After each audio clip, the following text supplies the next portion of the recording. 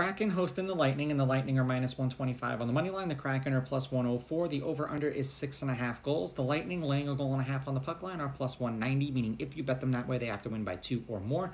And the Kraken, getting a goal and a half on the puck line, are -235, meaning if you bet them that way and they win this game outright, you'd win. They lose by 1, you win. Now, these are the overnight odds. They're going to change the closer we get to puck drop tomorrow. It's supposed to be Vasilevsky and Grubauer. Neither goaltender has been confirmed.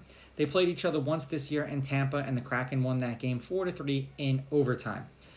The Lightning, the over-under is 12, 12, and 2 in the games in which they've played in, and the over is 13, 10, and 3 in the Kraken's games. Head-to-head, the Lightning are 4-1 against the Kraken. The favorite is 4-1 on the money line. The favorite winning these games by multiple goals is 4-1.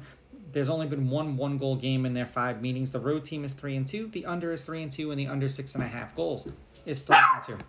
There were 9 goals, 4 goals, 4 goals, and 6 goals. They scored 1 goal in a loss, 4 goals in a win, 3 goals in a win, and then 1 goal in a loss.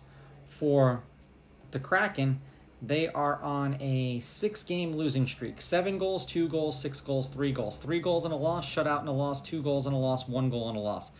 Lightning with the money line, Lightning laying the goals, and I'm going to go under. These are just my picks. If you disagree, please go with your gut, and please bet responsibly.